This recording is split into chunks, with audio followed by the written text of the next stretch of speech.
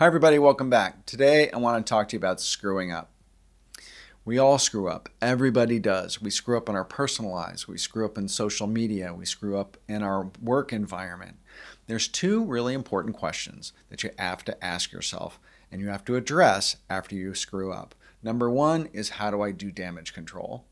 And number two is, how do I repair my personal brand?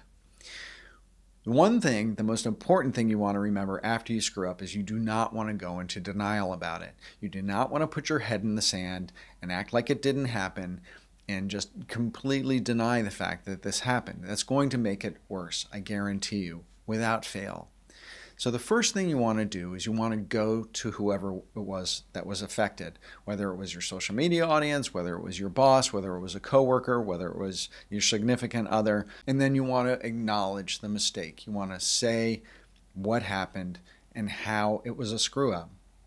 Number three is that you want to go to that conversation not only with an admission, but you want to go with a proposed solution, with a fix, with a way to do it differently. In that conversation, the biggest thing you don't want to do is you don't want to blame others. You want to own it. You don't want to say, go in a long description about why it happened or why the system is all effed up or the processes are all effed up or who else had a hand in it. You want to own it yourself as much as possible because you want to own the solution for it and the fix for it as well. Rebuilding a personal brand, fixing your personal reputation afterwards can take some time, but it can be done. So you want to set up a check-in with either your audience or your boss or whoever it is was affected, and check in periodically and ask for feedback about how you are doing in your progress in getting better and repairing that mistake. They're going to know that you're owning it and that you're taking the responsibility for it happening and that you have a level of personal integrity, which is really going to reflect well on you. And they also know that you're working actively on the solution and you're not forgetting about it and you really care about the solution, which is all, again, really going to affect your reputation in a very positive way. So overall, if you are a competent person, mistakes can actually make you more attractive to people. I know it's weird to think about it this way, but there's this thing called the Pratfall Effect.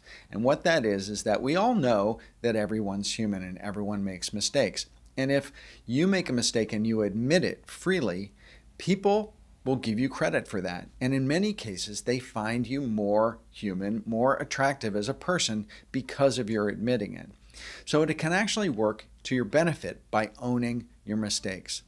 We all have more exposure than we've ever had before. We're on social media. We put ourselves out there in content. We write, we do videos, we speak in person, we network at events, we, socialize at work.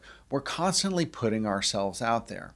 And in putting ourselves out there, we expose ourselves. We make it more likely that in some case, sometime, we're going to make a mistake. So having these kinds of tools of how to deal with screw-ups and deal with mistakes is really helpful in your career and in your personal life. In general, people will give you credit for trying. They'll give you credit for admitting your mistakes. They'll give you credit for being vulnerable, for being human.